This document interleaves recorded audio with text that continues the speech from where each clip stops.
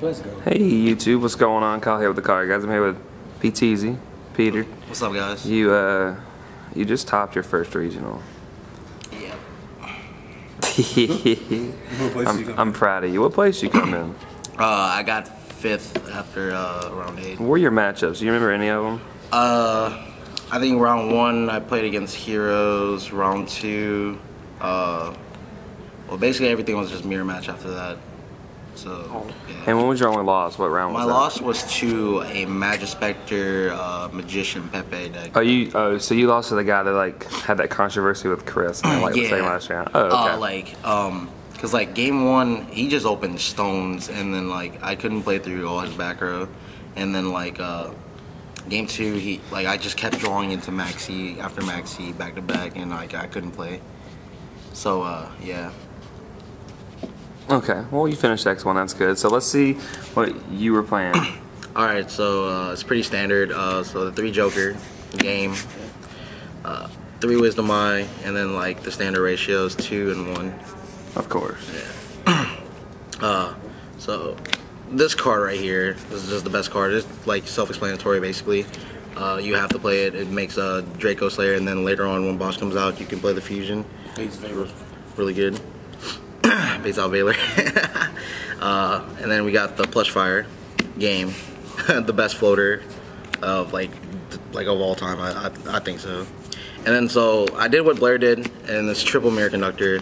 So like the problem I had was like I wanted another card to combo off with the Luster, where like if you don't open up Plush Fire, you can always go into this, and like it comes up a lot.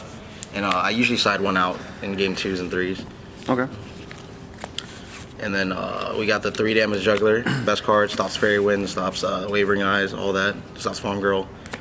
And then the clowns, 1 trick clown and then 1 hat tricker. Okay.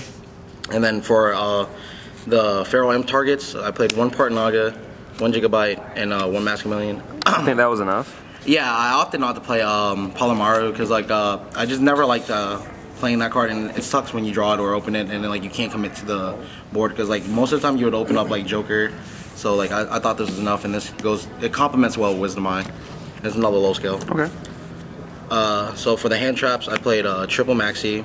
Yeah, how to play it, like it's good against almost every matchup. And then I played 2 Valor, which I thought was enough. The most degenerate card in the format, Wavering Eyes. Agreed. I was able to Wavering Eyes a guy yesterday for 4, and just literally won me the match. So we got 2 Instant Fusion, 1 Foolish, and then for the trap lineups, I played Solemn, Scolding, and Torrential. I got the idea from Cody and Blair, and they helped me with the list yesterday, and I changed last minute. I didn't like the traps. We decided to cut Emptiness because Emptiness sucks, and then just played the 3 traps. Okay. Really good. I'll go to the side next real quick. Alright, so we got the best token. The Hobie token. 1 Norden, 1 Frail, 1 Castell, Diamond Dyer, and then the Stellar Night Engine. It's really good. The Karn Gorgon out the Nat Beast, and then like it's also good against the Valors and stuff. Like I just making this so they couldn't stop my plays. And Dweller, Trapeze, Ragnar Zero. Shout out to Blair. And 1 Majester. I didn't make this all weekend.